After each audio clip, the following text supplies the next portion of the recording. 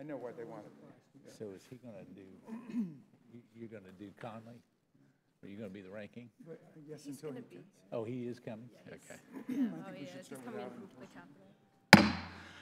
Capitol. The Subcommittee on Government Operations and the Subcommittee on Intergovernmental Affairs will come to order without objection. The presiding members are authorized to declare a recess at any time. I'd like to thank the gentleman from Alabama, Mr. Palmer, for his leadership on this particular issue, and certainly for the ranking members, Mr. Conley and Mr. Raskin. We appreciate all of you being here.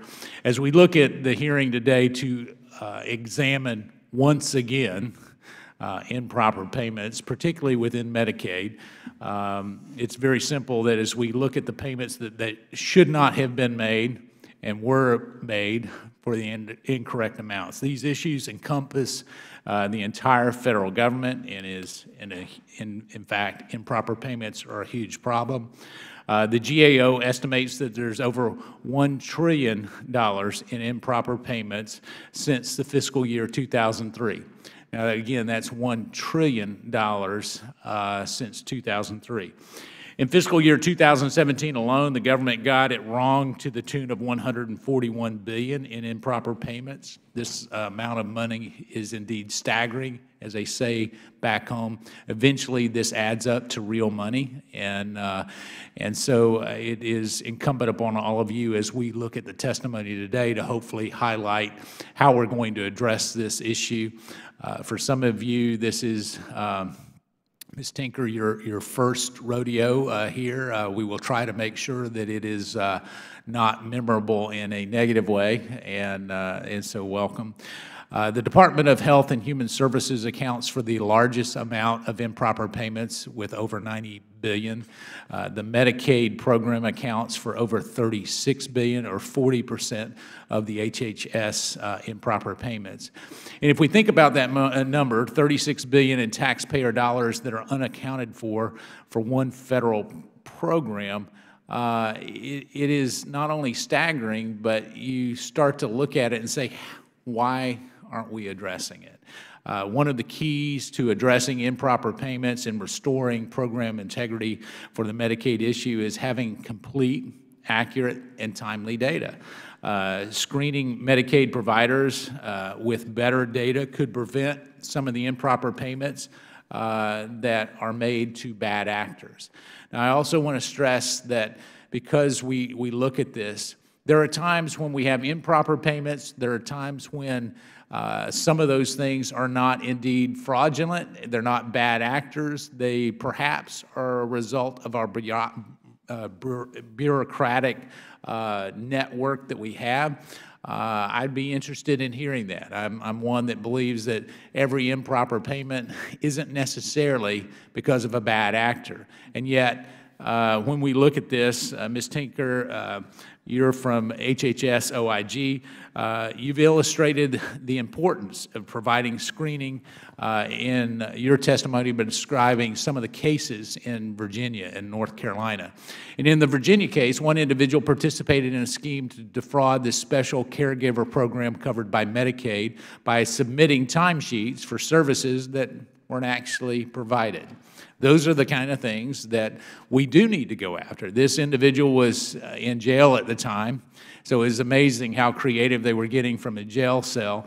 And a simple check of his status could have stopped the fraud, and yet somehow that didn't happen. In North Carolina, a mental health facility operator defrauded Medicaid by submitting at least $2.5 million in fraudulent claims for services never provided to the beneficiaries with developmental disabilities. Now, to support these fraudulent claims, this individual used stolen beneficiary information from a company he previously co-owned that was no longer operational. And this could have been stopped with better data and a site visit. Now, when we look at these kinds of things, you would say, well, these should be easy operational checks that in the private sector, if you were writing checks, you would actually say, well, if we're going to write a $2.5 million check, you would want to make sure that it was for legitimate purposes. So we need to look at it, and I'm going to challenge all of you to look at this as if it were your own money, because indeed it is. It is the people's money, and sometimes we forget when we're looking at this that it's a mom and dad and an aunt and uncle, and quite frankly, people who pay the taxes each and every day, that we have an obligation, a stewardship that we have to oversee. You know, the Obamacare's dramatic expansion of Medicaid has further highlighted the need for better data to determine eligibility. And if we're going to, you know, if we are going to make sure that Medicaid dollars are going to those programs designed, that they're designed to cover, we need to also effectively look at detecting improper payments and fraud, and we need complete and accurate national data on Medicaid. So for almost 20 years after Congress directed states to submit such data, the transformed Medicaid statistical information program is still a work in progress after 20 years. And so it is incumbent that we come together today. I see my time has run out in terms of my opening statement, but we look forward to hearing from all of you. And with that, I will recognize the ranking member, Mr. Raskins, for his opening statement. Mr. Chairman, thank you very much, and thanks for that very fine opening statement, and thanks to all of our witnesses for testifying today. Medicaid provides comprehensive, affordable care to more than 70 million Americans, regardless of their pre-existing health conditions. And I want to start just by identifying the fact that that's an historic achievement and triumph that we have a Medicaid system that is addressing the health needs of so many Americans. Roughly 40% of the beneficiaries are children, including nearly half of all kids with special health care needs, and 1 in 4 children in my home state of Maryland.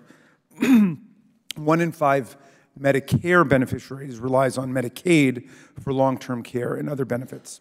Thanks to the ACA's Medicaid expansion, 12 million more Americans have gained health coverage for the very first time. Today's hearing focuses on improper payments, excuse me, which include overpayments, underpayments, and legitimate payments with paperwork errors, as well as fraudulent payments. This year's improper payment rate, I understand, was 10.1%. $1 of an improper payment is $1 too much, whether it's $1 at Medicaid or the VA or the Pentagon or whatever program it might be, and we can all agree that 10% is just too high.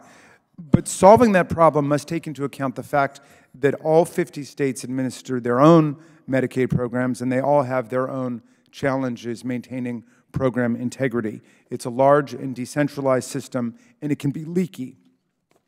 So all 50 state Medicaid agencies, along with the Federal Centers for Medicare and Medicaid Services, must work together to lower the rate of improper payments, not only in the interest of preserving our tax dollars, but also because fraud and inefficiency threaten the stability of Medicaid and deprive enrollees of the benefits that they rightfully rely on. Fortunately, the ACA gave CMS new program integrity tools to fight fraud, including enhanced provider screening requirements, and I'm eager to hear about people's perspectives on that today. We should reject the notion that errors in Medicaid justify slashing federal funding or undermining the federal-state financing structure or imposing work requirements on Medicaid beneficiaries. I think all of these things are non sequitur. I hope we will use this hearing as an opportunity to learn from the experts gathered today to how we can improve the Medicaid program. And I'd like to close simply by sharing the experience of one of my constituents, Elena from Silver Spring, whose family relies on Medicaid. Her daughter has serious medical conditions affecting her heart, her lung, her airways, and her kidneys. She spent the first 5 months of her life in an ICU and had 3 major surgeries before she could use a ventilator and oxygen tank, which allow her now finally to breathe to this day.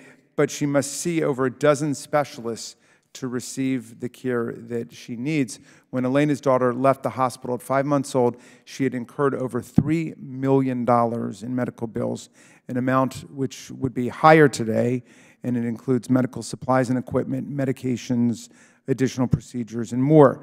Elena and her family have depended on Medicaid and the ACA to save their family from financial ruin and to save her daughter's life.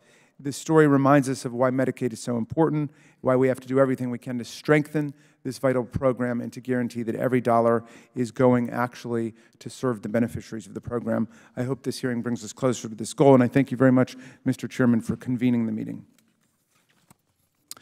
I thank the gentleman. The chair recognizes the gentleman from Alabama, Chairman Palmer. Thank you, Mr. Chairman. Today's hearing marks the continuation of the committee's close look at the rising problem of federal improper payments. As we watch the national debt continue to climb and improper payments grow with it, as Chairman Meadows pointed out, since 2003, we've sent out $1 trillion in improper payments. I'd only add to that that's $1 trillion plus interest. We've been operating in deficit all those years, so every dollar that we sent out improperly was a borrowed dollar. Every year, the federal government loses billions of taxpayer dollars because of improper payments, dollars that were intended to fund programs that serve the people but are improperly paid out or managed. As in my questions, I'll address this a little bit more. The General Accountability Office has been unable to render an opinion on the federal government's consolidated financial statement since 1997. Due in part to the federal government's inability to adequately account for and reconcile its financial activities. GAO has also stated with respect to improper payments that absent changes, the federal government continues to face an unsustainable long-term fiscal path. This is the reason we're here today. We want to try to figure out a way to solve this. As Chairman Meadows cited, the federal government reported $141 billion in improper payments last year, fiscal year 2017. A $4 billion increase from just 2 years ago. Over 2/3 of these erroneous payments originated from the Department of Health and Human Services. The rapid growth in improper payments is largely attributed to the Medicaid program, which is the focus of this hearing. Medicaid is a federally funded, state-administered program that covers over 73 million people. The program represents about 1/6 of the national health care economy and accounts for over $36 billion in improper payments. I think it was about $36.7 billion to be precise. The GAO has placed the Medicaid program on its high-risk list every year since 2003. That makes 15 years and counting. State partners are on the front lines of defense against these erroneous payments. However, the Centers for Medicare and Medicaid Services plays a critical role in monitoring and supporting state efforts to reduce and recover improper payments. Although the states have great flexibility in implementing Medicaid, they are constrained by lack of federal guidance and overwhelmed by the vast increase in enrollment from expansion of the program under Obamacare. Diligent bipartisan oversight is imperative in order to curb Medicaid's current trajectory as the fastest growing source of improper payments. Today, we will hear from our witnesses about current efforts to strengthen federal and state partnerships in the Medicaid program and make an attempt to ensure program integrity. To achieve the necessary reform of Medicaid, only a whole-of-government oversight approach will safeguard the faith and credit of American taxpayers. I thank the witnesses for coming today, and I look forward to hearing their testimony. I yield back. I thank the gentleman from Alabama.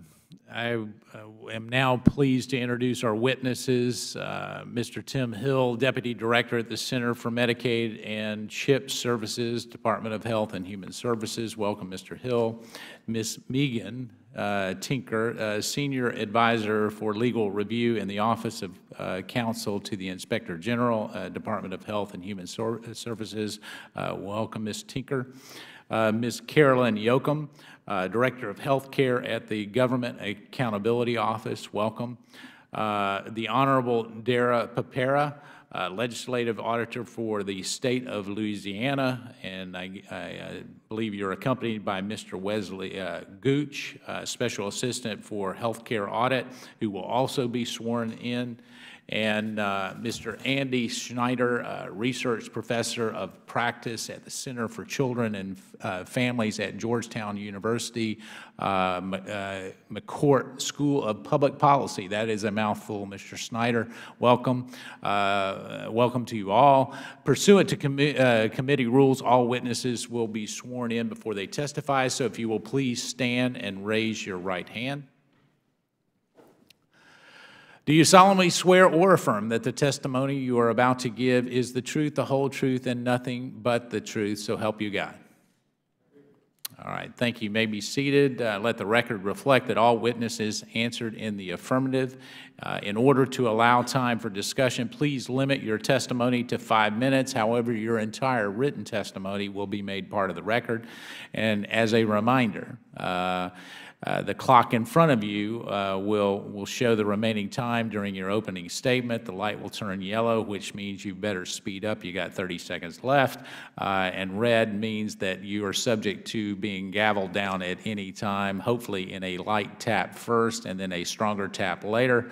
But we also ask you to press the red button or the button in front of you to turn on your microphone before speaking. So, Mr. Hill, we will go ahead and recognize you for 5 minutes. Great, thank you.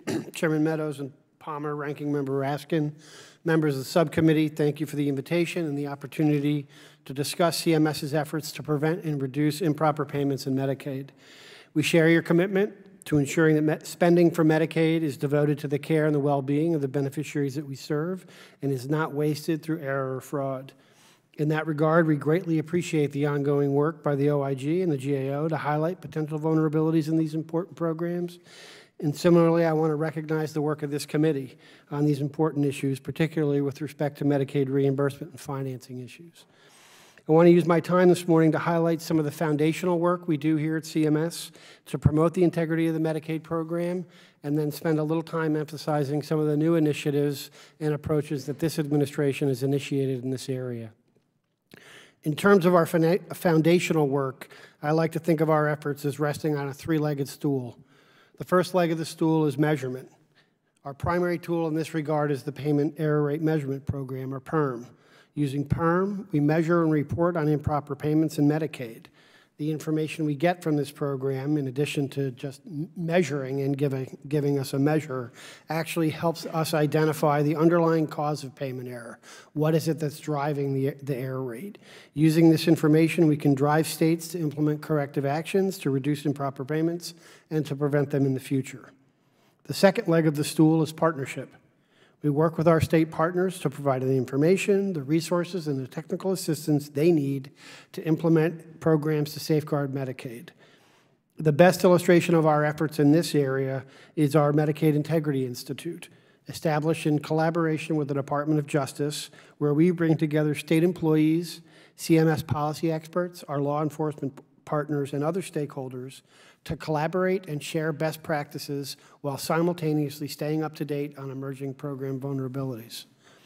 The final leg of the stool is a robust financial oversight activities to ensure that when states ultimately claim for federal match on their expenditures, federal Medicaid funds are spent lawfully and appropriately.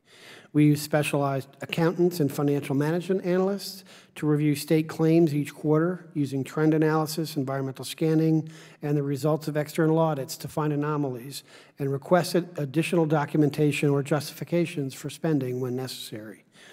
We also engage in state-specific reviews, going on-site to state Medicaid programs to ensure that state expenditures and corresponding claims for federal funds are allowable. Last year, we worked with states to resolve $2.7 billion in questionable costs through this program. Under the leadership of Secretary Azar and Administrator Verma, we are building on this foundation to further enhance and strengthen our oversight efforts. As you know, this administration is fully committed to providing as much flexibility as possible to states to help them structure Medicaid programs that work for the people and the situations of their state. In return for this flexibility, we will be holding states accountable in new and important ways. For example, for the first time ever, we are implementing a Medicaid scorecard to measure and report on Medicaid performance across 3 pillars: health systems, federal administrative performance, and state administrative performance.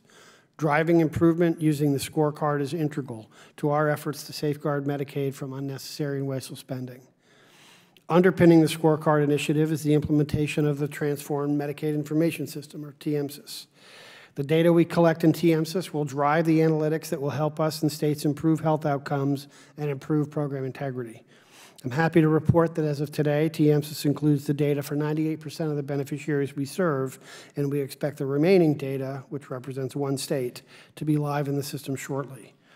In terms of oversight of state financing problems, we've closed off financing loopholes that some states have used to generate federal dollars to support state programs that are best supported with state-only dollars.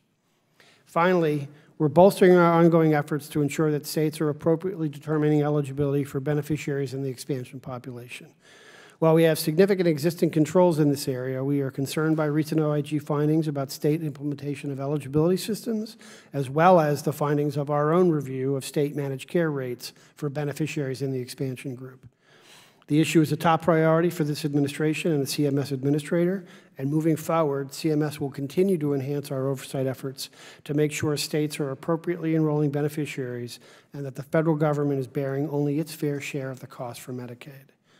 We look forward to continuing to work with our states and oversight partners and other stakeholders to improve efforts to reduce the improper payment rate in Medicaid. I thank you, and I'm happy to take your questions. Thank you, Mr. Hill. Ms. Tinker, you're recognized for 5 minutes. Good morning, Chairman Meadows and Palmer, Ranking Members Connolly and Raskin, and other distinguished members of the subcommittees. I am Megan Tinker of the Office of the Inspector General. Thank you for inviting me to discuss improper payments in Medicaid and the need for robust national Medicaid data. Medicaid is a $574 billion program that touches the health and welfare of 69 million Americans. In 2016, Medicaid estimated improper payments totaled $36 billion. Today, I will highlight recommendations that OIG has made to help states and CMS secure the data necessary to reduce improper payments.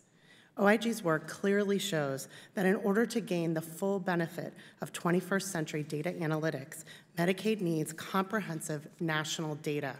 We recommend that CMS and states focus on OIG's core program integrity principles: prevention, detection, and enforcement. First, prevent improper payments by using data to keep bad actors and ineligible beneficiaries from participating in Medicaid. Second, detect improper payments by using data to identify potential fraud, waste, and abuse. And third, enforce, take swift and appropriate enforcement actions to correct problems and prevent future harm. Our work shows that states often lack the necessary data to prevent bad actors from participating in Medicaid. Doing so effectively can reduce and prevent improper payments. For example, OIG has raised concerns that states are not conducting required provider screenings, such as criminal background checks. Preventing improper payments also means ensuring Medicaid only serves eligible beneficiaries. OIG reviews of 3 states found that their enrollment data systems sometimes lacked the ability to reliably make proper eligibility determinations, which could result in incorrect payments. Quality data are vital to decreasing improper payments and to ensuring a high-performing Medicaid program. CMS has made progress in implementing TMSIS, which is the Transformed Medicaid Statistical Information System. TMSIS is a national system to aggregate Medicaid claims data. As of this month, as Mr. Hill said, almost all states are reporting data to TMSIS. However, there is more to do to make sure that the data can be used effectively to prevent and detect improper payments and fight fraud, waste, and abuse. Improper payments and fraud do not respect state borders. Without complete and uniform national data, fraud schemes affecting multiple states are difficult to detect because we cannot see the whole picture. Utilization and spending patterns may not appear problematic until compared with other states. CMS must remain vigilant and ensure that states are consistently reporting data elements to TMSIS, and that those are the data elements that will best inform program integrity efforts. In addition, an ever-increasing number of Medicaid patients receive some or all of their services through managed care. OIG's work has shown that states' Medicaid managed care data was incomplete when submitted to CMS. As a result, both federal and state governments lack the transparency to ensure proper oversight. OIG has seen the benefits of data in identifying and targeting bad actors in Medicare. For example, last summer, the Medicare Fraud Strike Force used comprehensive Medicare data, including data on opioid prescribing, to conduct the largest national healthcare fraud takedown in history. Over 400 individuals were charged for their alleged participation in healthcare fraud schemes, responsible for $1.3 billion in fraud losses across numerous states. We cannot replicate this type of enforcement action in the Medicaid program because we still lack comprehensive national Medicaid data. It remains to be seen whether TMSIS will live up to its potential. That is why it is critical that CMS persist in ensuring the availability of complete, accurate, and timely national Medicaid data. Such data are essential to preventing, detecting, and decreasing improper payments and to the efficiency and effectiveness of the Medicaid program. Thank you for the opportunity to testify this morning. I am happy to answer any questions you may have. Thank you, Ms. Tinker. Ms. Yoakum, you're recognized for 5 minutes.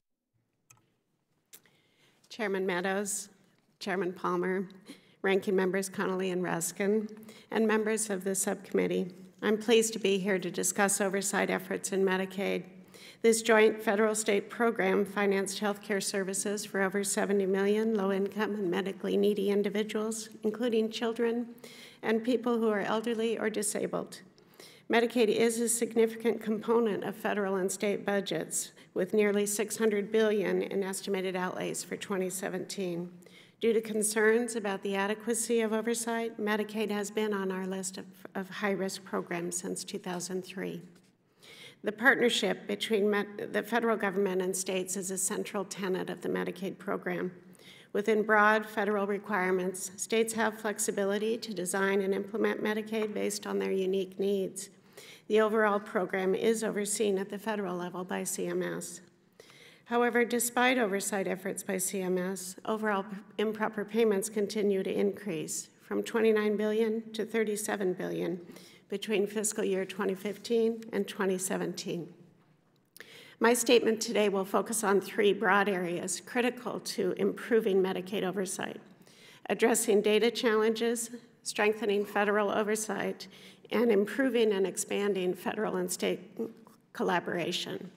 First, data challenges. CMS oversight relies on state-reported data that address multiple aspects of Medicaid, including expenditures and utilization of services. We and others have reported that insufficiencies in these data have affected CMS's ability to ensure proper payments and beneficiaries' access to care. We've raised concerns about the usefulness of state-reported data due to issues with completeness, accuracy, and timeliness. To address these longstanding concerns, TMS has worked to develop a reliable national repository, TMSIS. Implementing TMSIS has been and will continue to be a significant multi-year effort. Nearly all states are reporting some TMSIS data. While recognizing this progress, more work is needed before CMS or states can use TMSIS for program oversight. For example, it remains unclear when all states will report complete and comparable TMSIS data, and how CMS and states can best use these data to improve the program. Second, strengthening program oversight. Our work has identified other areas where CMS should take action. CMS has implemented many of our related recommendations, yet additional actions are needed to further strengthen program oversight. First, our work has identified program risks associated with provider enrollment and beneficiary eligibility. Continuing to develop strategies to address these risks and monitor progress will improve CMS oversight and reduce improper payments. Second, additional oversight is needed to ensure that Medicaid beneficiaries are able to access necessary health care services. This is particularly critical for beneficiaries who rely on long-term services and supports, as well as behavioral health needs, including treatment for those with opioid use disorders. It's important to note that Medicaid is the largest payer for both long-term and behavioral health care. Third, collaboration between the federal government and the states. Identifying and sharing program integrity practices is critical, and there are challenges, but also some successes here. In March 2017, we reported that collaborative audits in which CMS work with states in partnership have great potential, but they're limited in their current use. We recommend that CMS take steps to remove barriers that limit state participation in these audits. In 2016, CMS, GAO, and a select group of state audit officials met to discuss future collaboration and specific areas of concern in Medicaid. Involving the state auditors in program oversight adds an important arsenal to reducing improper payments in Medicaid. Lastly, in 2012, CMS created the Healthcare Fraud Prevention Partnership to study and share healthcare-related information on fraud, waste, and abuse. Participants have told us that the partnership helped them identify potentially fraudulent providers and foster information sharing. Chairman Meadows and Palmer, Ranking Members Raskin and Demings, and members of the subcommittee, this concludes my prepared statement, and I'll be pleased to answer any questions you might have. Thank you, Ms. Yoakum. Mr. Prepera, is that how you say it? You can go ahead and correct me. Everybody else does. That is how you say it. Okay, all right. Well, the gentleman from Louisiana is recognized for 5 minutes. Thank you, sir. Mr. Chairman and members, Darrell Prepera, Legislative Auditor for Louisiana. I really come to speak with you specifically today about the underutilization of state auditors across our nation in the fight against fraud, waste, abuse, and improper payments.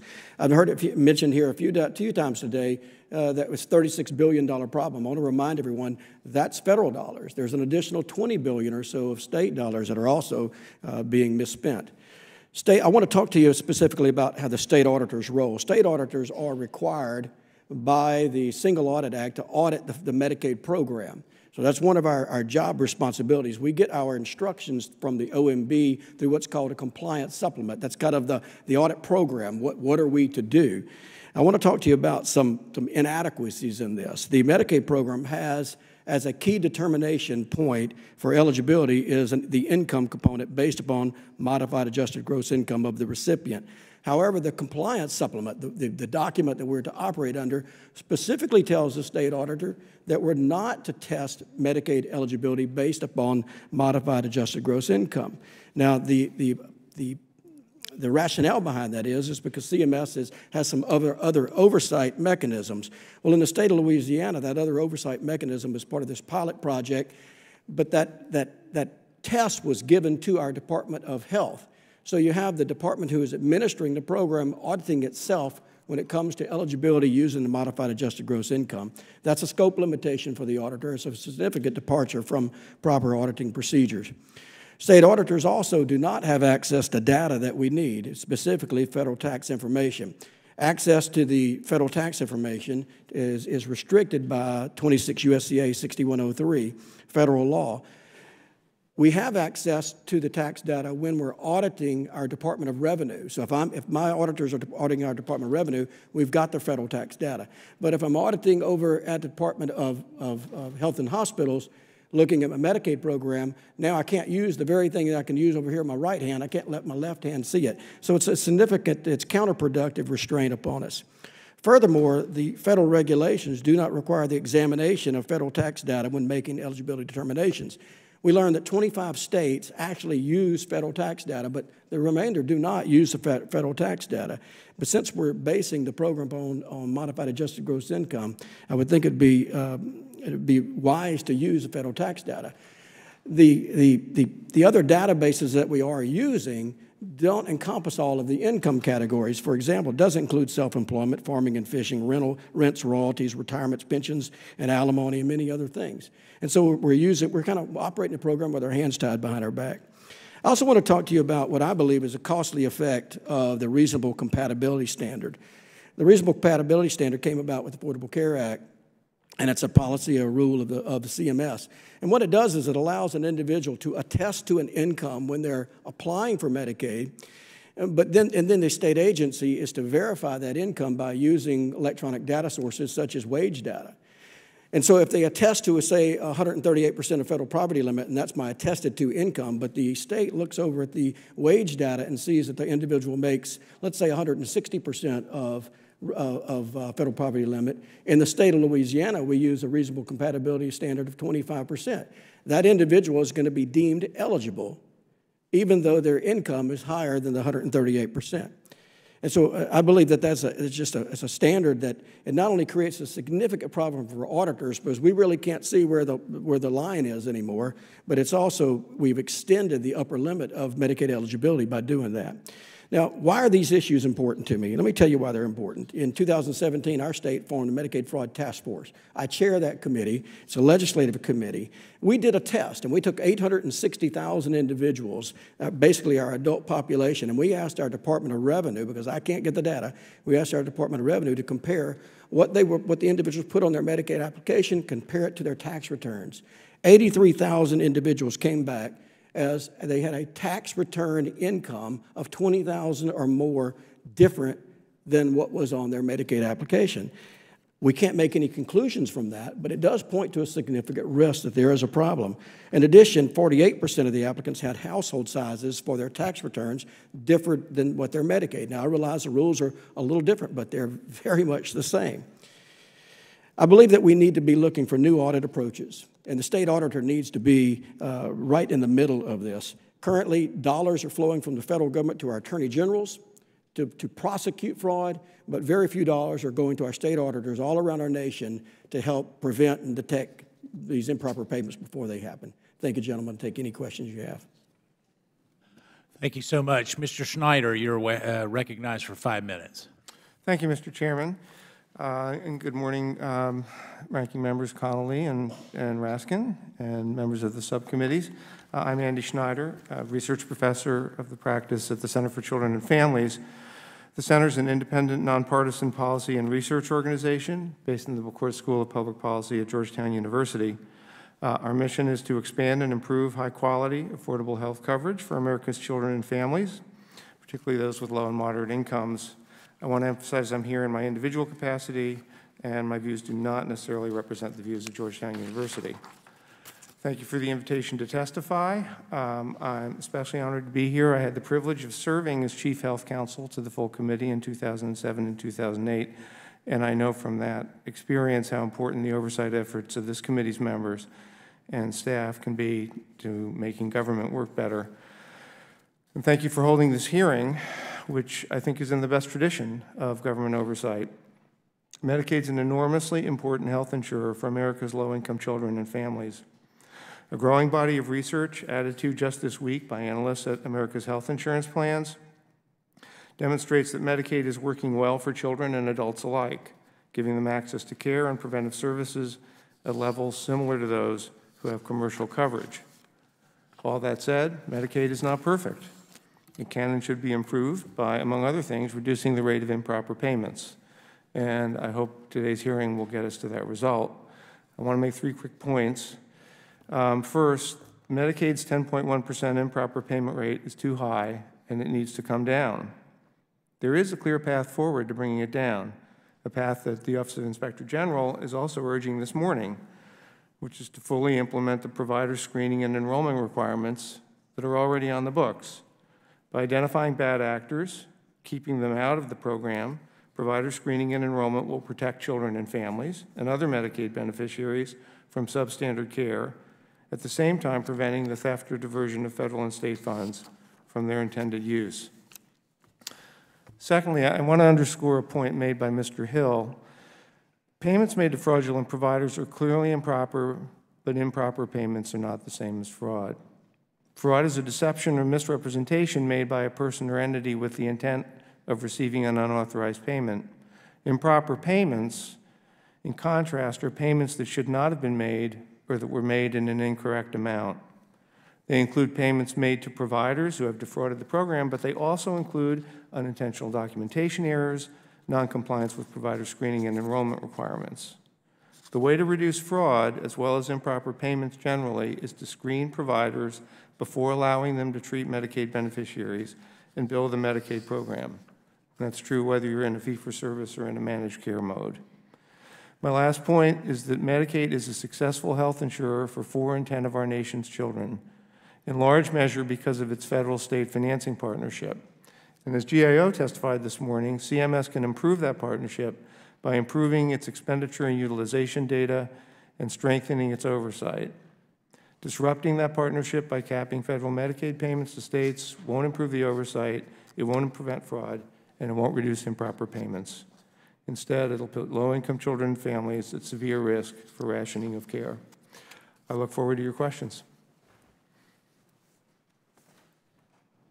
Thank you, Mr. Schneider. Thank you all for your insightful testimony. And as I mentioned earlier, your entire written testimony, if you did not cover it orally, will be made part of the record. I will now recognize my good friend and the gentleman from Virginia, the ranking member, Mr. Conley, for his opening statement. I thank the chair, and in the interest of time, I'm going to forego my formal opening statement. I'd echo some of what we just heard from the panelists, particularly Mr. Schneider. Medicaid works.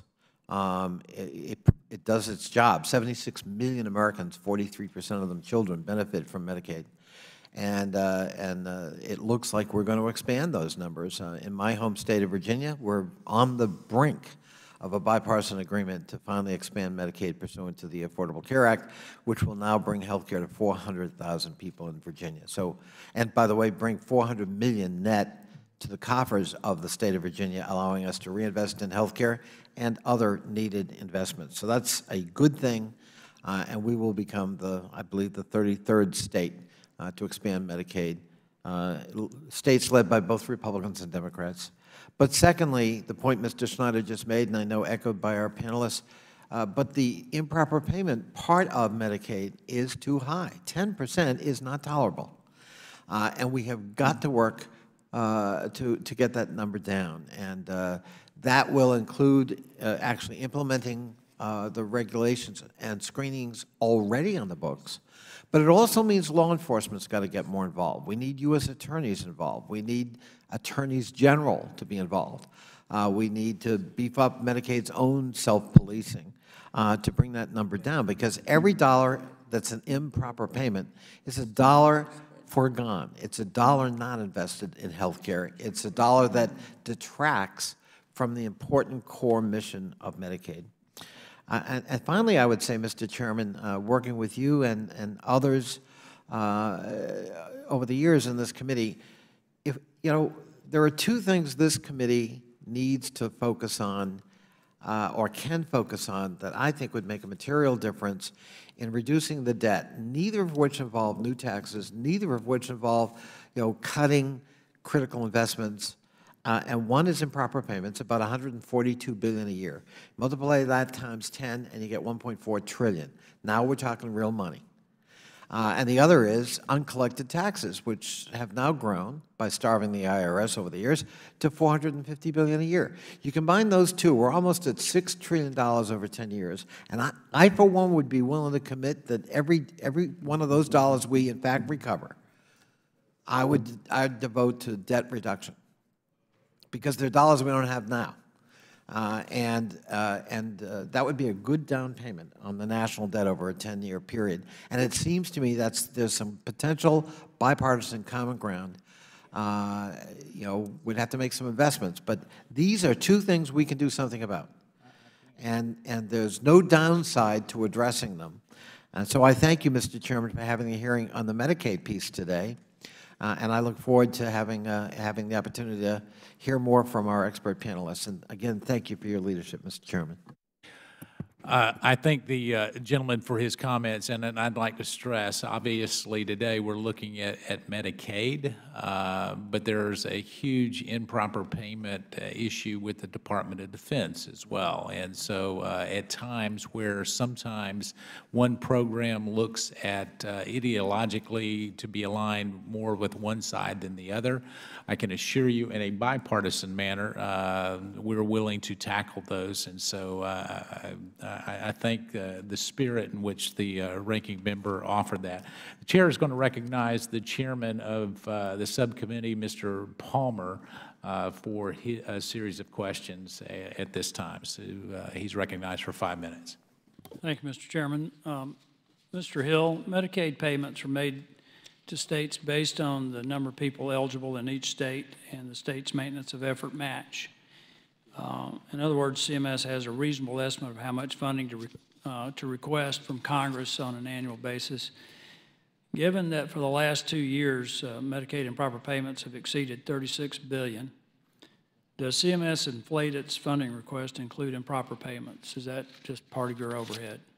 I wouldn't say that we directly, that the measure of improper payments goes into the formula to say what we're going to ask for. It's much more of a actuarial analysis of the trends over time and what we think we're going to need in the next year, given economic and other forecasts. So I think it's baked there, and I think that's the point that folks have made across the board here, that because improper payments are in the baseline, it's inflated, and to the extent that we could reduce improper payments, we would recoup some savings.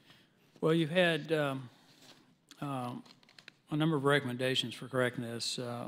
Ms. Tinker, thank you for being here. Welcome to OGR. How many recommendations has HHS Inspector General made to CMS to establish a deadline for complete and accurate TMS data? We have one recommendation that. Yeah, please turn that on. Thank you. We have one recommendation. You better get that button, all right, now. We have one recommendation that's currently still on the books for CMS to set a deadline for the completion of the TMSIS system. How about GAO, Ms. Yoakum? We also have a recommendation. It is a little more detailed in terms of establishing some steps and some dates along the way. We think taking a step-by-step approach would be helpful rather than saying we're going to get this all done by X date. Yeah, I agree with that. I think it's a process, and I think it's multifaceted. It's reading the GAO's last report that I got on it that indicates, and this would be true across the federal government, but I think it would be applicable to CMS, is about 20% of the improper payments as a result of antiquated data systems. And one of the things that concerns me is the antiquated data systems is an issue that we can resolve. Obviously, we'll have to spend some additional funding, but Mr. Propera, in dealing with this between the state and federal level, is that an issue that one of the things we're seeing is that state systems don't always match up with federal systems. You have a communication issue with that. Is that a problem, Louisiana? Mr. Chairman, data is a problem. It's a considerable problem because we're not dealing with finding a needle in a haystack here. We're dealing with finding needles in fields of haystack. So we have to have good data from the state level on up. And it's extremely hard for my office to get data sometimes from the managed care operators. For example, we keep talking about the improper payment rate being 10%. But that number, I would tell you, is considerably understated because it includes managed care at 0.03%, which clearly we're not looking at the full spectrum there. Well, Ms. Yoakum, in the last GAO report that I saw, there were 18 federal programs that didn't report. Among those were managed care side of Medicaid. So, and I agree. I've been talking with Mr. Dodaro about this. He thinks the $141 billion is understated because of the failure of programs such as the managed care side of Medicaid to report. Yeah, the estimation of managed care is focused on a very narrow piece of information. It's focused on what did the contract say that you would pay on a per capita basis, and was the person who you paid for eligible for Medicaid? It doesn't look at whether or not the services were provided at all or whether they were necessary or anything else. Well, that's an administrative issue because the report also showed that you had failure to verify eligibility, failure to do proper documentation. That was about 52% of the improper payments. Yes. And one other question, the last few seconds I have, is on the fraud. Is fraud more an issue at the federal level, people fraudulently billing the federal government for Medicaid payments, or is it more at the state level? Where's the fraud most likely to occur? And Ms. Tinker, if you know the answer to that, you can respond as well. We see fraud at both the federal and the state level. in the Medicaid program, because it is a shared program between both the federal government and the state. So when someone files a fraudulent claim, they file it at the state level, which when the state makes the payment, it includes federal dollars, or do they, is it possible that they file it directly with the federal government? Directly with the state government. Directly with the state. Thank you very much. I yield back. I thank the gentleman from Alabama. The chair recognizes Ranking Member Raskins for 5 minutes. Mr. Chairman, thank you very much. Let me follow up on Mr. Palmer's question.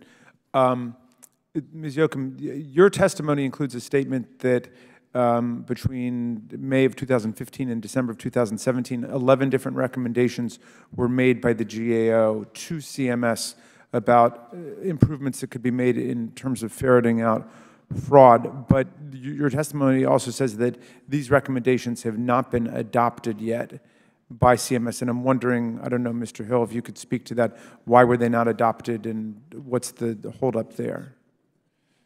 So I would need to go back, and unfortunately, I don't know specifically the 11 recommendations. I know as a general matter, sometimes the recommendations that are offered require change in regulation, sometimes, not often, but sometimes in statute. And the other issue in Medicaid, unlike in Medicare, because it is a shared partnership with the state, many of the recommendations that we have to implement, we have to do in partnership with our state partners. And so we've talked a lot, for example, about provider enrollment and screening. We can require states to do that and issue guidance and tell states they need to be doing a better job, but the actual on-the-ground implementation of screening, for example, takes place at the state. So the shared partnership, I think, does introduce some level of slowness to our response to the Okay. Well, I'd be interested in following those recommendations, because lots of times we have great hearings and then recommendations come out and then we don't see anything happen. So I'd love to see the follow-through on that.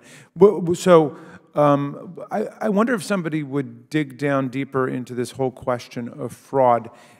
Is most of the fraud provider-based fraud, or is it actually people who are impersonating beneficiaries or fabricating information on applications? I mean, what is the nature of the fraud component of the problem? And I don't know, Mr. Schneider, if you've got, and then Mr. Propera. Yeah. So I don't know that I'm the most qualified person to speak to this. Okay. Maybe Mr. We Propera. do have some experts on okay. this who have the data, right? Okay, let's take Mr. Propera and Mr. Hill. Thank you, sir. I think I can approach it from the state level. So at the state level, our attorney general offices, they have the Medicaid fraud control units. So they're looking at fraud. But the funds that flow from the federal government to operate those units are strictly for provider fraud. My attorney general, if he were sitting here today, would tell you he would very much like to work in the area of recipient fraud, but right now he's prevented from doing so. Now, my office focuses not just on fraud, but we focus on fraud, waste, abuse, the whole gamut. And we're, strategically, what we want to do is make recommendations to improve the process going forward. But I can tell you this, in the past, and as I heard about other recommendations, there have been times when I have written findings on my Department of Health that says, for the 8th consecutive year, and then the finding. And that seems to me where there's part of the problem is holding the agencies accountable and somehow forcing the changes that are needed to prevent the waste and abuse. Thanks, Mr. Hill. I would say that in terms of the type of fraud that we see, and I've worked in Medicare and I've worked in Medicaid, the key to the kingdom is a card, is an eligibility card. So we don't see a lot of fraud of an individual beneficiary saying, I'm going to lie on my taxes to get Medicaid. They'll get eligible, and then typically what we'll see is they'll then be in cahoots. There'll be some sort of scheme with a Medicaid beneficiary or a Medicare beneficiary and a group of providers to generate fictitious billings or fraudulent billings, and it's much more of a... So it's collective activity. Yeah, it's more like a conspiracy. They're smarter than we are many times, and they have found ways to ping and game our systems, and typically once somebody gets eligibility, they're able to, if they're so inclined, defraud us using nefarious providers to bill and get paid. Okay, yes, Ms. Yoakum.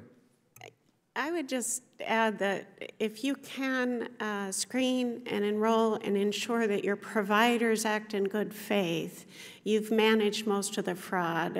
A beneficiary alone trying to commit fraud needs a complicit provider.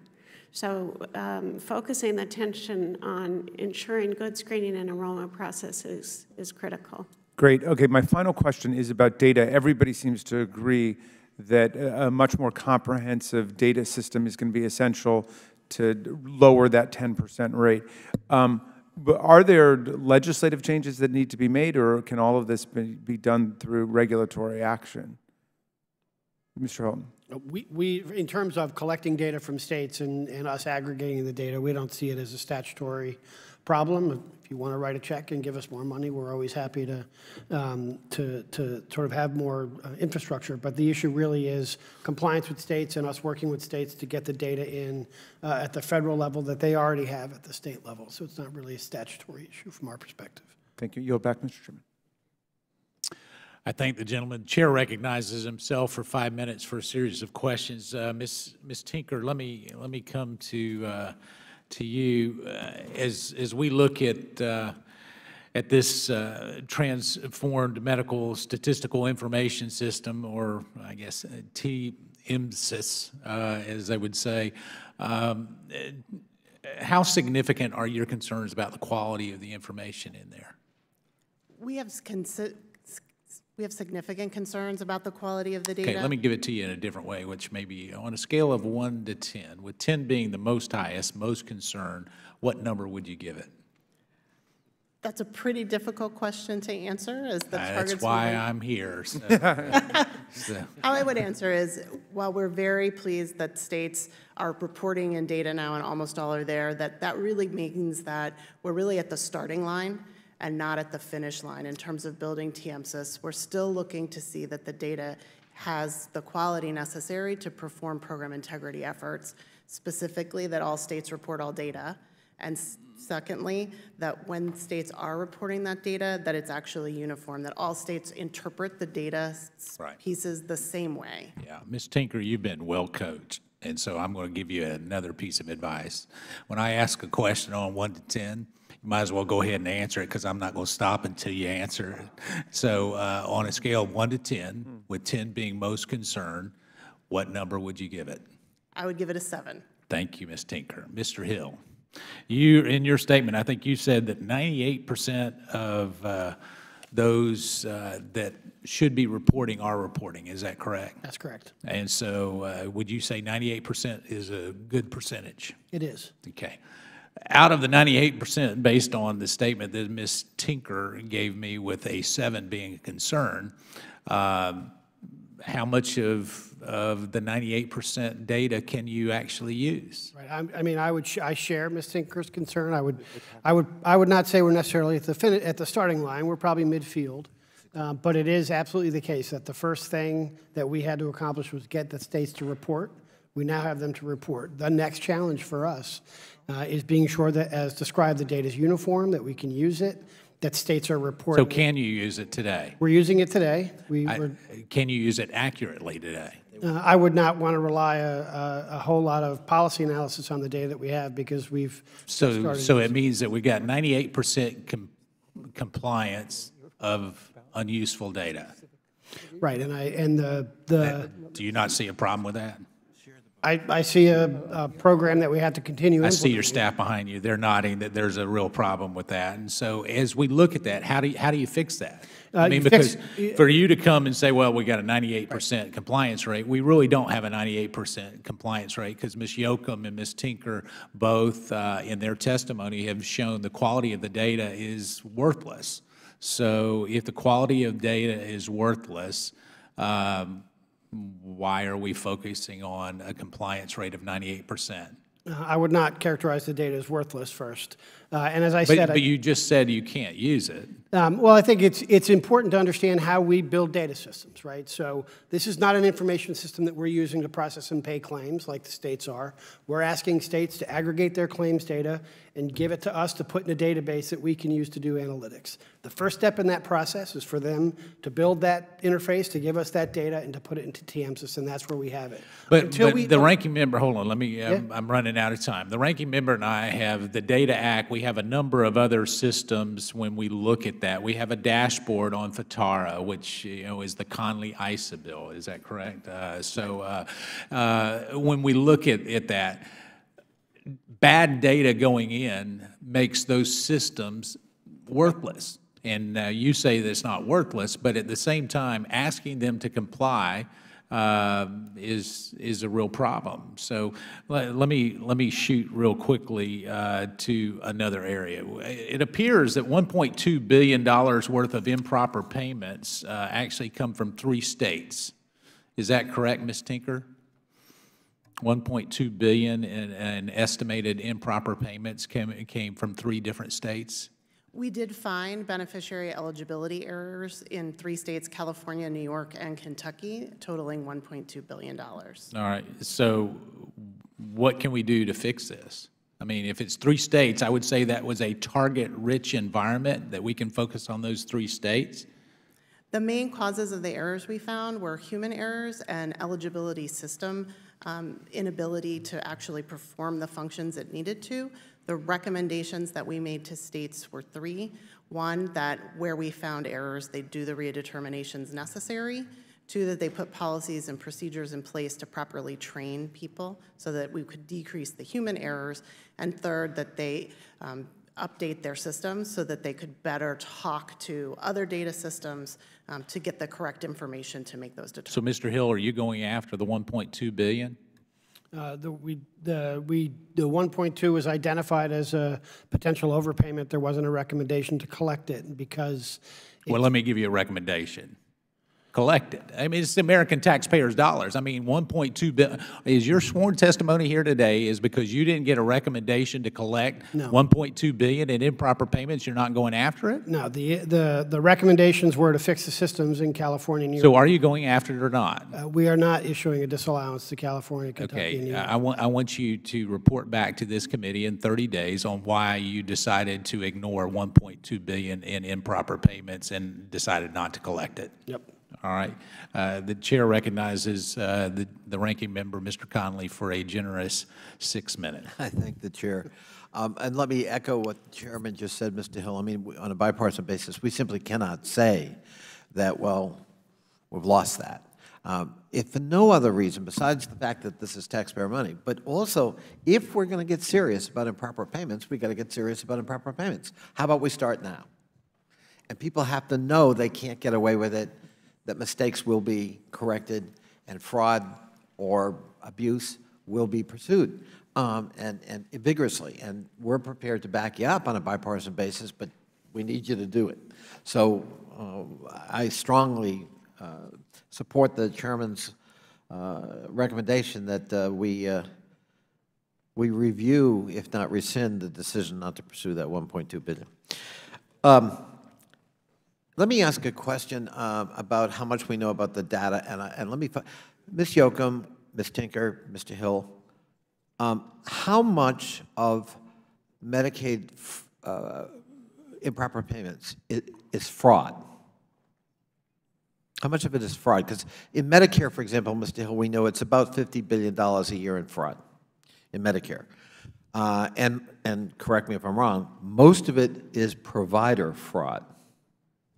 As you pointed out, it's not individual beneficiaries committing fraud, though some may be involved, but it's actually, and this is always hard for the public to believe, that doctors cheat. They lie, they steal. Not all doctors, of course, but a handful of bad actors, but it adds up to a lot of money, a lot of money. So in Medicaid, how much of the total improper payment we're looking at is fraud? Because one has to disaggregate the kinds of improper payments because there are different strategies. You know, if it's overpayment because we messed it up on you know, we thought you were eligible and you weren't, we thought you qualified for this additional benefit but you didn't, or you did, that can be addressed through management, personnel, and technology. Fraud is different. That has a law enforcement element to it, which I'm going to get to, but in order to know how we marshal our resources to get at the improper payments, we got to be able to accurately say this much is fraud. So what percentage of total Medicaid improper payments is fraud? My understanding in the way we measure improper payments now, you can't disaggregate. It doesn't measure fraud for a variety of reasons. As you just described, it measures compliance errors. It measures where documentation is missing. Sometimes when you look at a fraudulent claim, it's going to look perfect. right? It wouldn't show up as an error because the fraudulent provider is going to make sure that they get it through the system in a way that it will get paid. And so it's a much more complicated analysis to make the determination on whether it's fraud involving law enforcement partners and others. So it's my understanding we don't have a measure, a rigorous measure as we do with the payment error rate measurement program for fraud in Medicaid, which is why we spend time with our law enforcement partners and in partnership with our states to identify it in an investigatory way, but it's not something that we can use the PERM program to address. It's distressing to hear you say that, because I don't know how you have a coherent, let alone effective, countermeasure to improper payments. I mean, ideally, we want to bring improper payments to zero. Right. Now, we know that we're never going to quite reach zero, but we certainly can do better than $142 billion a year. But I can't devise a strategy that's efficacious if I can't disaggregate fraud from administrative errors or technical error in the computer. Ms. Yoakum, help us. Can GAO help Mr. Hill disaggregate that global number so that we're dealing with its component parts and developing efficacious strategies? Yeah. I don't have good news in terms of a percentage. Oh, Ms. Yoakum, come on. If there was I'm one sorry. person in this room I thought would bring me good news, it was you. However, we do have a fraud risk framework that we have put together and have looked at CMS's practices to prevent fraud. And we have found that those are lacking. There are things that CMS could be doing to better look strategically across its programs and to coordinate within its programs in order to better prevent fraud. Well, let me make an informal request of GAO, and I'm sure my colleagues, Mr. Meadows, Mr. Palmer, Mr. Raskin, as respective chairman and ranking member, would join in the request. We need you to get back to us in developing methodologies for disaggregating the improper payment global number so that we can better devise strategies. Mr. Chairman. I concur with the ranking member, and so I would ask within 60 days if you can come back to this committee with a plan to do that, Ms. Yoakum, once you check with your colleagues. Because I don't know how we do it rationally, frankly, if we can't have that kind of analytical tool. And my final question, because I don't want to impose on my good friend and brilliant thespian who makes Shakespeare happy every time she appears on the stage, Eleanor Holmes Norton. But before that, how well are we using, I mean, Mr. Improper is here from Louisiana and doing his job at the state level, but an observation, I don't think we're using U.S. attorneys all that well for fraud. And I'll give you an example. I know of one example personally, but a few years ago, the U.S. attorney in Boston decided to make Medicare fraud a very high priority. And guess what happened? Her office alone identified and mostly recovered $3 billion. One office. Because she made it a priority. There are 99 U.S. attorneys. And my sense is it's kind of up to the individual U.S. attorney whether this is a priority or, you know, we'll look for it if we see it and find it, maybe we'll do something about it, as opposed to saying, no, one of our top 5 this year or top 3 or whatever it might be is going to be fraud, Medicare fraud, Medicaid fraud. Any of you want to comment on that? I mean, because I think that's an underutilized tool as well that could really make a difference in reducing improper payments. Ms. Tinker. We believe that obviously working closely with our partners in the U.S. Attorney's Office is extremely important. And in fact, when you look at the return on investment in 2017, there were $4.7 billion in expected recoveries, over 881 criminal actions and 826 civil actions. But an additional important part in Medicaid is our work with the Medicaid fraud control units.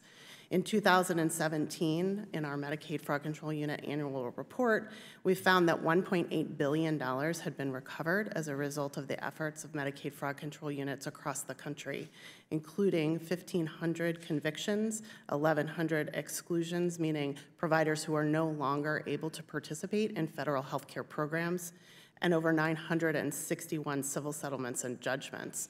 We're very proactive in working to prevent fraud and to bring bad actors. My time is up. But what you're saying to us is you're happy with the cooperation you're getting from U.S. attorneys.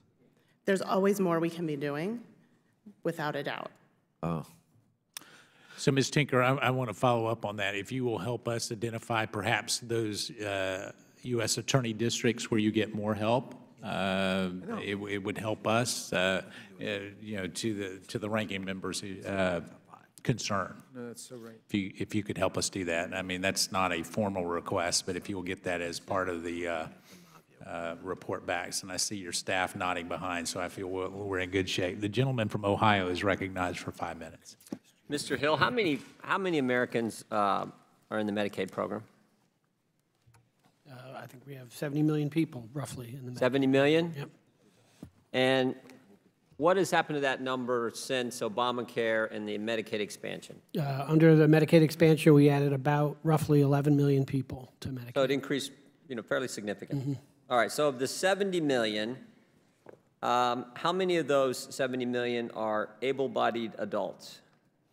Well, in general, the expansion was expanded to adults, childless adults, and so I would venture to guess that the majority of the folks in the Medicaid expansion are folks who otherwise wouldn't have been covered either as a... So it's safe to say the 11 million is probably all in that category. Right. And some of the previous 59 million were probably in that category as well. Even though Medicaid initially started off for disabled and kids and different things, you know, Right. that kind of those kind of populations, it's fair to say that there was some portion of the 59 million prior to Obamacare who were able-bodied adults as well.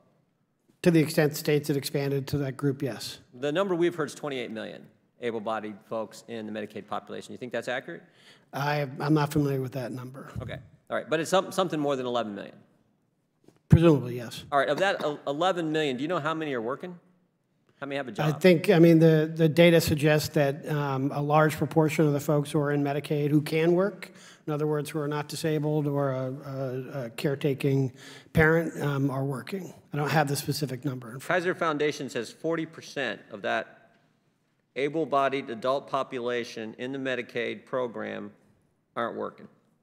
Think that's accurate? I'd need to go back and look at the Kaiser data. That's a big number, though, right? Are not working, correct. That's a darn big number. Now, the Democrats have sent a letter a couple months ago that said we should not even think about work requirements for able-bodied adults getting taxpayer money in the Medicaid, largely the Medicaid expansion program. You agree with that? Well, as you know, the administration is pursuing a number of waivers under our authority to promote community engagement. We've got a number of states that we've already approved. I'm asking you, do you agree with that? You think we have a need a work requirement? Well, it's the administration's policy that we're pursuing a work requirement and community engagement for states who believe that that works for their Medicaid system.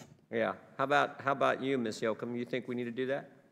Well, I think we need to carry out the... I'm going to ask some other... Well, as others have said, right, we're here representing the administration, and I'm representing the administration's position. How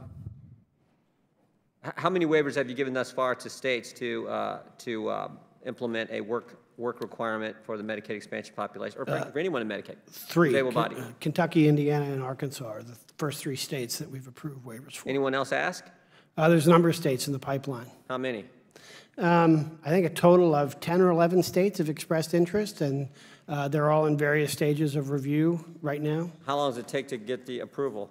Overcoming and sort of getting our policy squared away. Once we got the first waiver approved, they can go through relatively quickly, anywhere from 3 months, 6 months, 9 months. Sometimes the waivers are packaged up with other innovations that the state wants to pursue that are not necessarily. Wait, it takes 9 months for you guys to okay the state who says we want to make people who are able-bodied folks, and the state says we want to require a work component, maybe a work study component, maybe a training component, and you take 9 months for you to give them the thumbs up to do that? Well, we try and do it as quickly as we can, depending upon what the state is asking for and how complex their waiver is. Of that, 40% of this at least 11 million number, I think it's closer to 28 million who are able-bodied and non-working. How many of them are younger folks? How many are under 35, under 40? Well, I think that able-bodied or that expansion population is 19 to 65, anywhere from 19 up to 65. I don't know the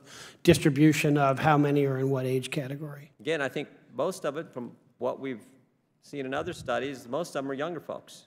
So you got younger folks, able-bodied, in the program, states coming to you saying, we would like to impose a work requirement, and you're telling me it takes 9 months to give them the thumbs up. I'm telling you, we work as fast as we can, get the waivers approved, depending upon how complex they are coming in from the what's state. again, refresh my memory, how many states have asked for the waivers thus far? We've approved 3, and I think there's 11 in the pipeline. 11 have asked? Do you know how long ago some of these states asked?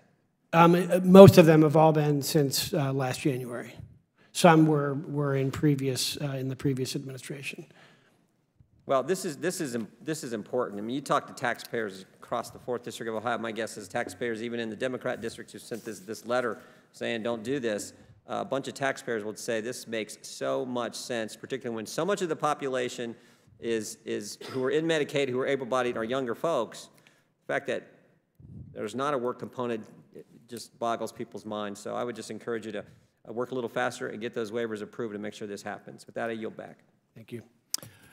Before I recognize the gentlewoman from the District of Columbia, I want to make sure we clarify your testimony, because I think you said it one way and the gentleman from Ohio came back.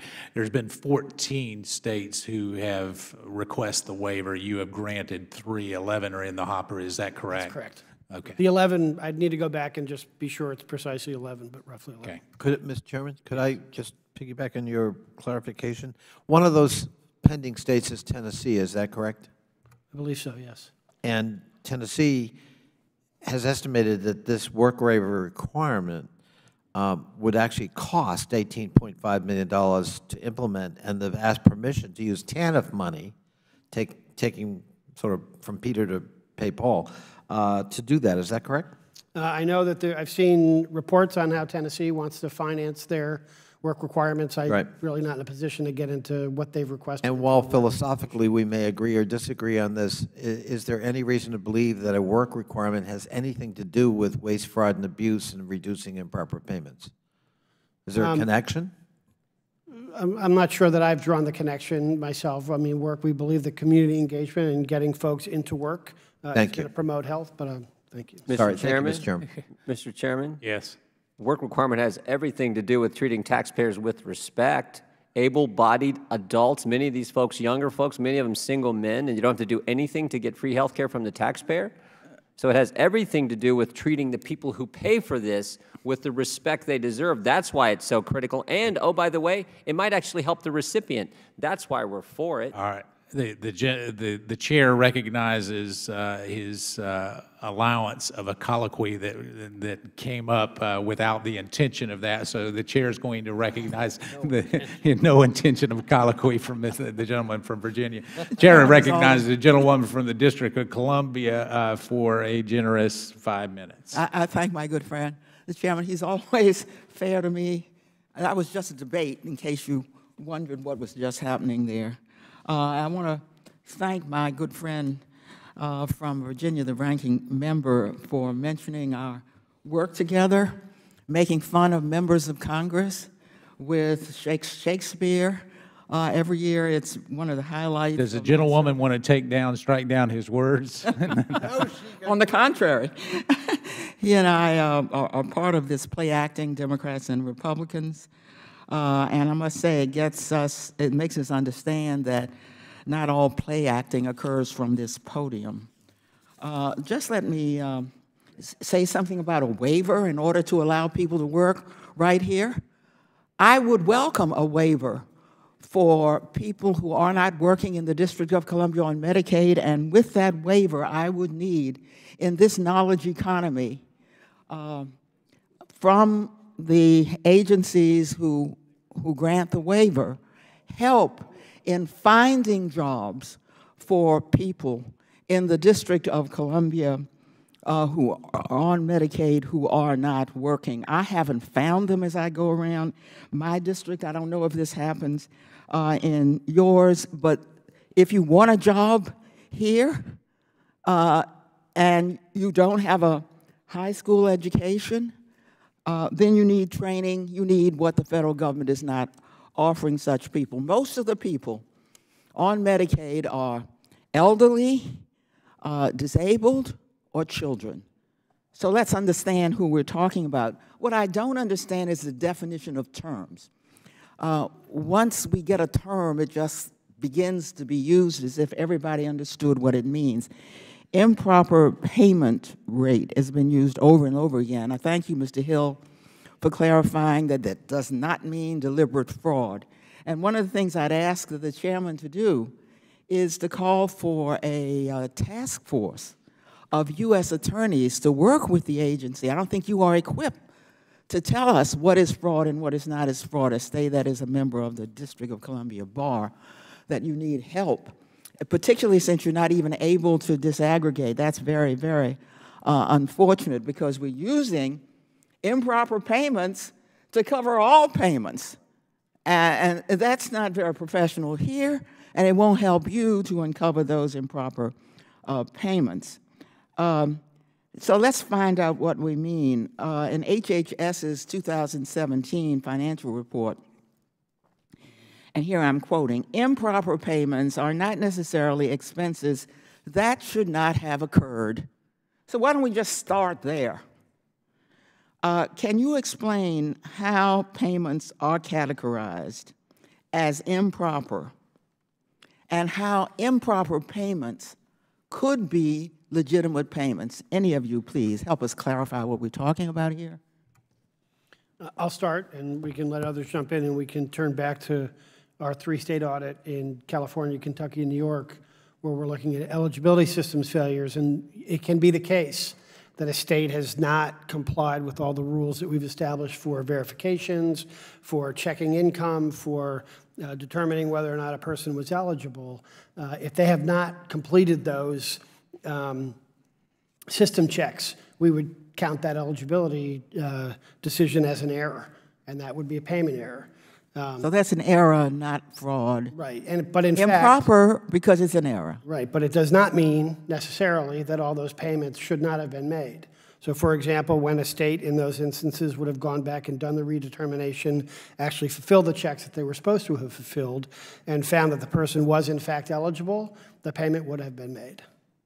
So it is an improper payment because the state has not complied, but it may not necessarily. And of course, that the state may at a later date correct the similarly mistake with providers who. And we're talking about some people who don't have high school education, some people are elderly, some people may have given the wrong data, some people who may not have had the right data. Mr. Chairman, can I? That was really my basic point, to try to clarify what we're talking about here, to understand that the agency itself has not, in fact, been able to decide whether we're talking about fraud or not. Every member of this body has women, children, elderly. The majority of the people we're talking about may have committed errors, but it would be terrible to categorize them together with, as Mr. Hill says, there are very few people who set out to lie on their forms, whether they're income tax or other forms, and therefore commit fraud. And so, Mr. Chairman, I call upon the committee again, if you would, at least as a pilot, to ask some U.S. attorneys to join with some members of the agency so that they can begin to, in fact, go after fraud. And I would be glad to have my district be one of those who would work with the agency on actual fraud, so then you could come back and give us a report on progress you are making.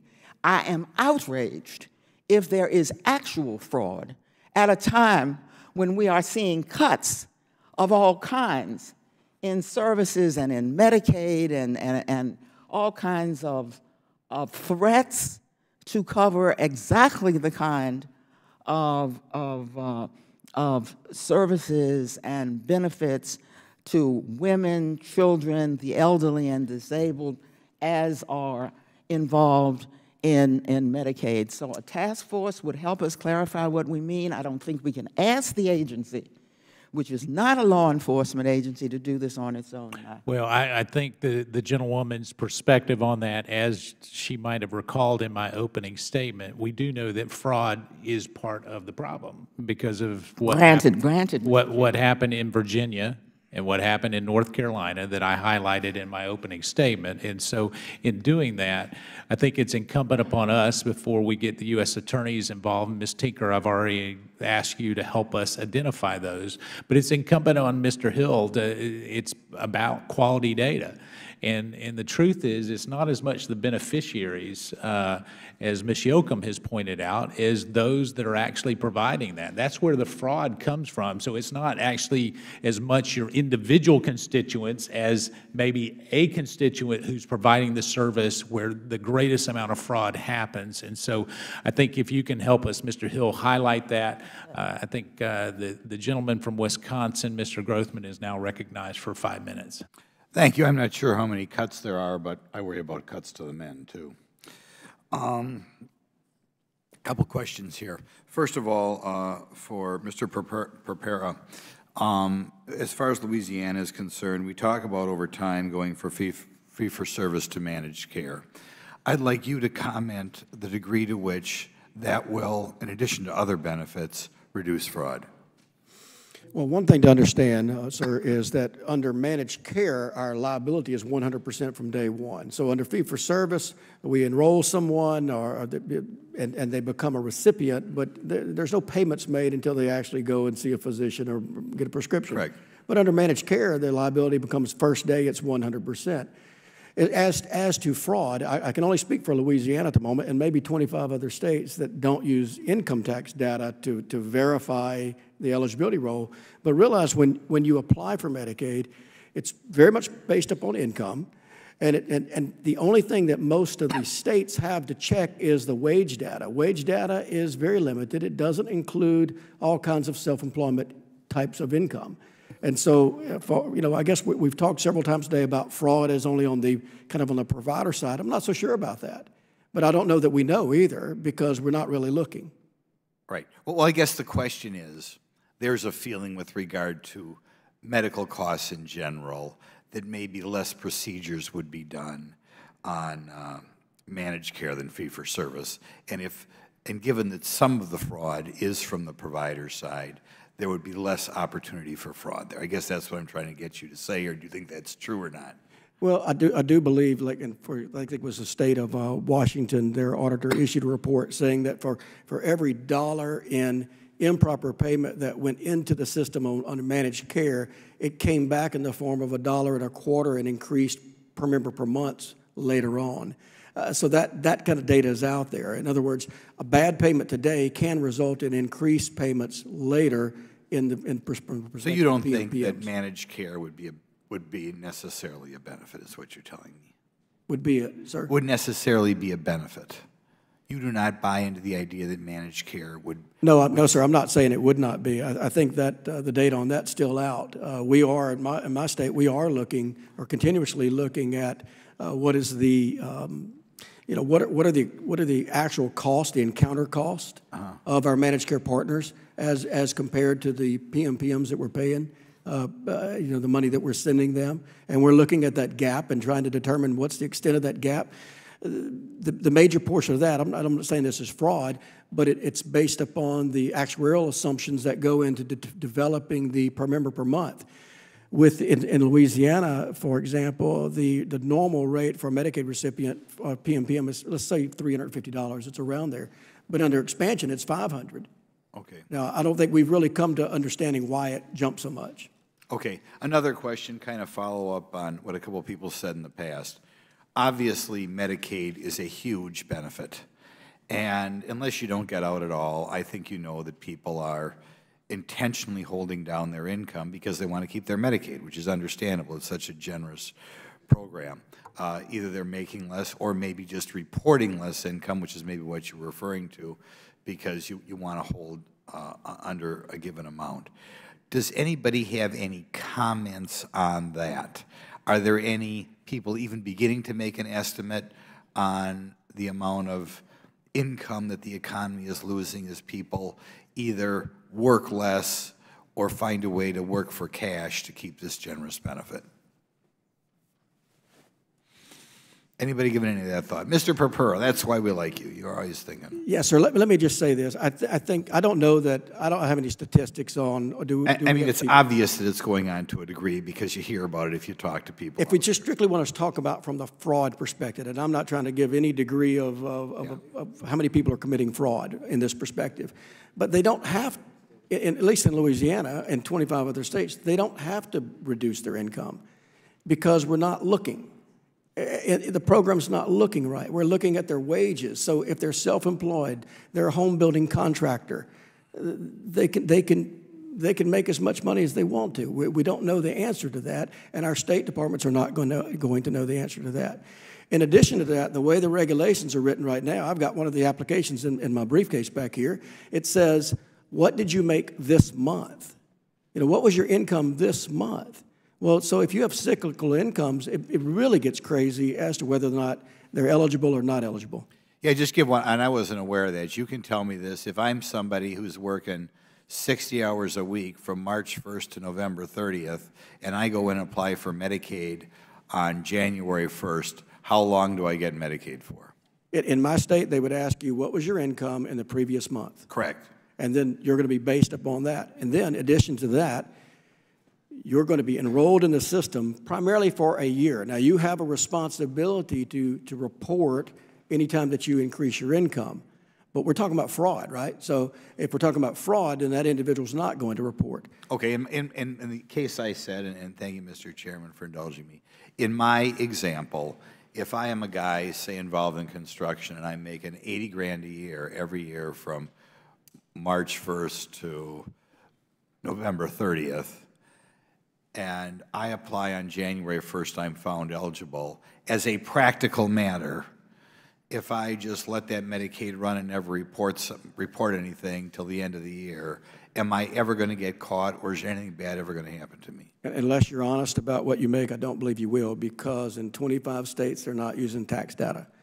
In addition to that, let me just point out, because we're basing it on modified adjusted gross income, which is a number that looks a whole bunch like tax data, then you're in your construction company, if you buy a new piece of equipment that year and decide to pull a 1079 deduction and write off more that year in your depreciation, then you may be living off $100,000, but you qualify for Medicaid. Thank you. Do you think we should require all states to use tax data? I absolutely. You can answer the question. The gentleman from Wisconsin has exceeded my gracious time Well, that's frame. why So I thought it was such a good question. You couldn't help but. Very quickly answer the question. We'll close out. I absolutely, sir, absolutely do. All right. I thank the gentleman from Wisconsin. The chair recognizes the gentleman from Virginia for his closing remark. I thank the chair, and I think this hearing is a good piece of work in trying to get at both methodology for accounting for improper payments, disaggregating them so that we can devise strategies working together to effectively reduce it. I do think it's important, listening sometimes to some of the rhetoric, overwhelmingly people who take advantage of Medicaid need it. They're not gaming the system. They're not takers. They're not con men. They're families who are trying to make sure they have access to health care. And what we also know is that when people have that access, society benefits. There aren't free riders. People get healthier, can live more productive lives, can become tax-paying, contributing members of society. So health care is an investment. We don't want anyone cheating. We don't want people stealing. We don't want people defrauding. But let's not overstate the extent of the problem. Medicaid is there for a very good reason, and it has worked. Would the gentleman yield for a moment? Of course. I just wanted to inject another bipartisan note here, because my colleague who just spoke, who just asked questions, indicated, and I'm glad the chairman allowed him to ask the question, that whether or not using tax forms would be better than having people report, for example, on a monthly basis what their income is, or even self-report. I must say, I don't, in terms of whether hearings are designed to, to get to remedies, unless I hear something, and we need another time for this, perhaps another hearing, or perhaps they could even respond to the chairman's request for information on why tax forms wouldn't be a better way to get at the notion of the actual income of people so that we could get at Medicaid fraud. And I yield back to my good friend. I thank my friend for that intervention, and I think she makes a very good point. We've heard testimony here. No one has said there's massive individual fraud going on because people are gaming the system in terms of their income, reported income. There may be examples of that, and we want to try our best to perfect the system.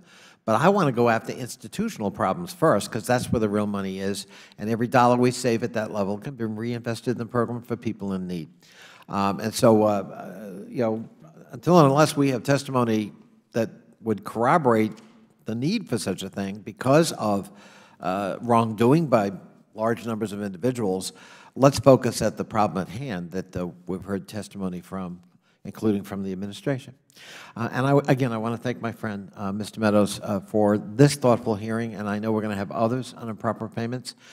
This committee is committed to addressing this issue and working with the executive branch to do so, and with our friends at GAO to develop methodologies to better capture the nature of the problem. And I thank the chair. I thank the gentleman for his remarks. A few housekeeping items and follow-ups that I'd like to add. Mr. Schneider, you have been over there to my right. Normally I focus on my right. Today I didn't. And in doing that, if you could actually give us a list of the top 3 recommendations that you, either personally or in your official capacity, could make to us on possibly implementing areas to address this improper payment issue. If you could do that from an intellectual standpoint, are you willing to do that and get that to the committee? I am, Mr. Chairman. I did provide some recommendations in my written statement. Do you want additional ones? 3 additional ones above your opening written statement, if you can, and I guess what I'm saying is, based on the testimony you've heard today, critiquing it from an intellectual standpoint, if you can do that, that would be very helpful, so I can be very specific with that request. Be happy to, Mr. Chairman. All right, thank you. Mr. Hill, let me come back to you on one area, and it gets back to the quality of the data that we talked about with the reporting system and the data that obviously is, according to Ms. Yoakum and Ms. Tinker, is less than what we would want it to be, and I think from your testimony, less than what you would want it to be. We've had a number of deadlines that seem to get extended in terms of compliance. So what I need from you is really a plan, and I'll give you, is 45 days enough to come up with a plan on how we can, date specific, look at how you're going to implement and improve that quality exponentially, I might add, from where it is today. Is 45 days enough to get back to this with date-specific targets on when you're going to do that, so it addresses that? Fair question. We can get back. Thank you, Mr. Hill. And so for all of you, thank you. And thank you for the thoughtful way that you've answered these questions. Hopefully this has not been as painful as some oversight hearings that you either may have been a part of. I know from a CMS standpoint, hopefully this is better. I look back in the back and she's smiling, but there have been some that have been a little bit more contentious in the past. And thank you all. And if there is no further business before the committees stand adjourned.